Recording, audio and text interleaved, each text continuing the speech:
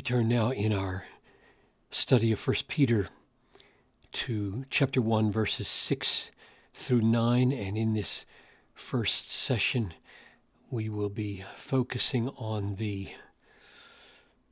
paradox that there is great rejoicing in the Christian life, even while we are being grieved by various trials.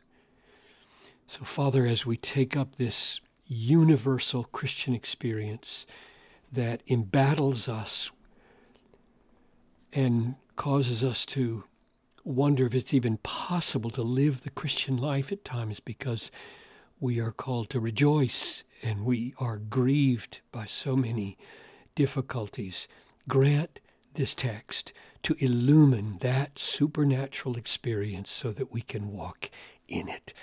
I pray this in Jesus' name. Amen. So let's go ahead and read the whole text.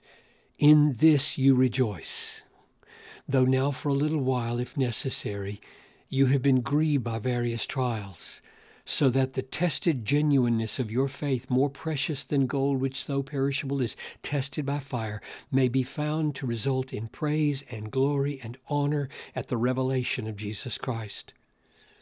Though you have not seen him, you love him. And though you do not now see him, you believe in him and rejoice with joy that is inexpressible and filled with glory, obtaining the outcome of your faith, the salvation of your souls. In this you rejoice, namely what we saw before, that God in great mercy caused us to be born again. We have a living hope grounded in the resurrection of Jesus Christ from the dead.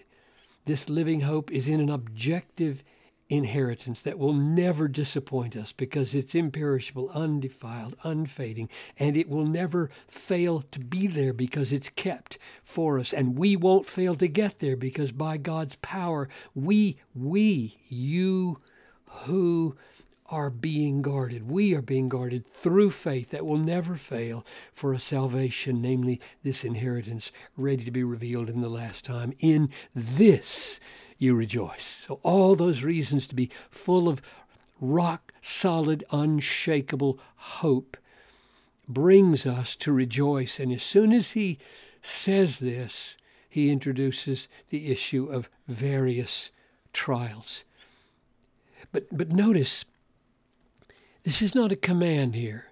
He just says, in this you rejoice. We don't get an imperative in 1 Peter until we get to verse 13, where we're commanded to hope fully.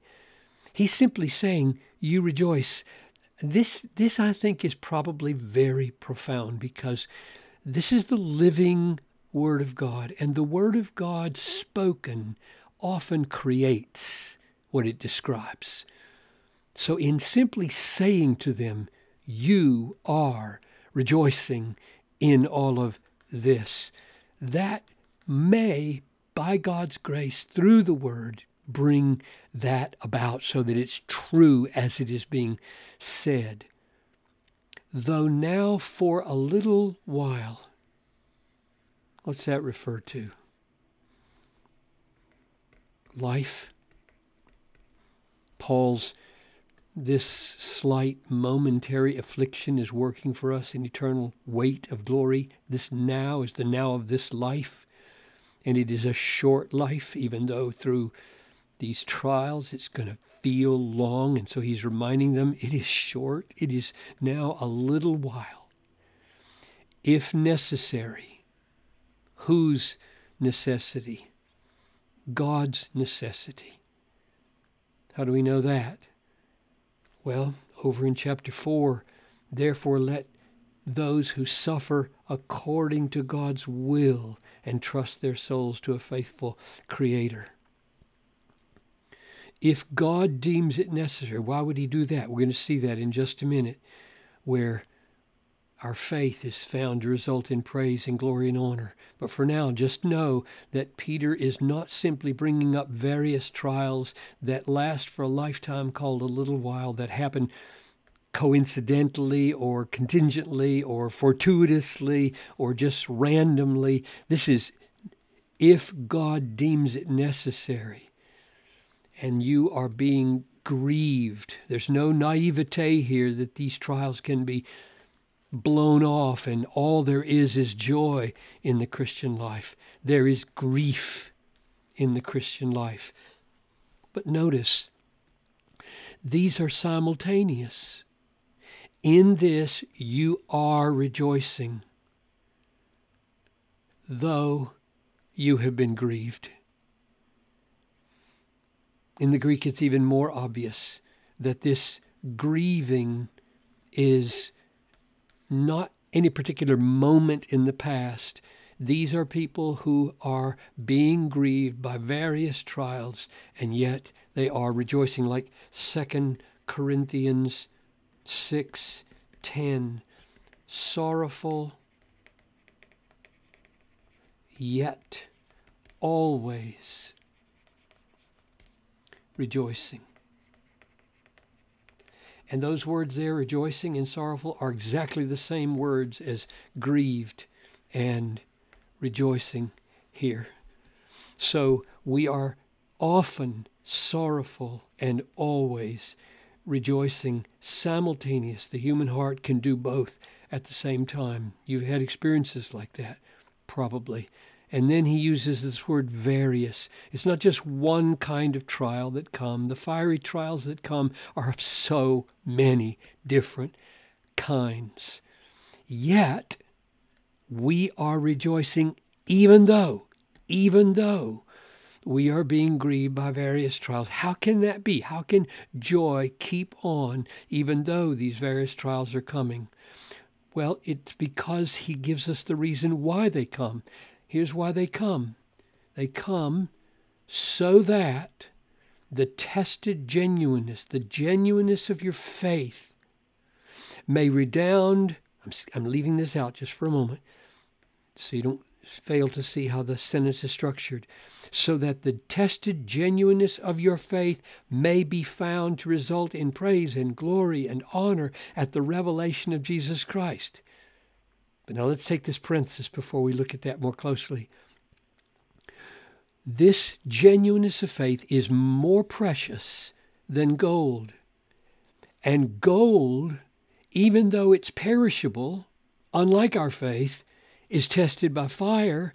And so if gold is tested by fire in order to get the impurities out of it, how much more will our faith be tested by the fiery trials so that it can be found to result in praise and glory and honor at the revelation of Jesus Christ. Now, whose praise, glory, and honor? And surely the answer is yours. Because your faith is genuine, you will be found praiseworthy and glorified and honored. Look at this. This is Peter over in chapter 4, verse 19. Chapter 5, verse 4. And when the chief shepherd appears, you will receive, he's talking to the shepherds here, but it applies to all of us. You will receive the unfading crown of glory. That unfading right there is this word right here, an inheritance that is unfading. Everybody gets this inheritance, and it is an unfading inheritance. There is an unfading crown of life and of righteousness, and it is called a crown of glory, and that glory is this glory right here. Your genuine faith will be found to result in praise and glory and honor. I mean, how can it be otherwise when the whole New Testament teaches, and Paul most explicitly, that if we suffer with him, we will be glorified with him? The glorification of the saints is a pervasive doctrine in the New Testament. And so it should not surprise us that when we are endowed with the very glory of Christ at the last day, because of our tested genuineness of faith, there will be praise. It says in Romans 2:29, that our praise is not from man, but from God, and we will be honored. And that will not mean that we assume some kind of superior position to Christ, because we are being praised and honored and glorified because of our faith in Jesus Christ. And what is faith in Jesus Christ? It is looking away from ourselves and our own sin and lack of desert and merit, and saying, Christ is my all. Christ is my only hope. And that is what is praised. That is what is glorious. That is what is honored.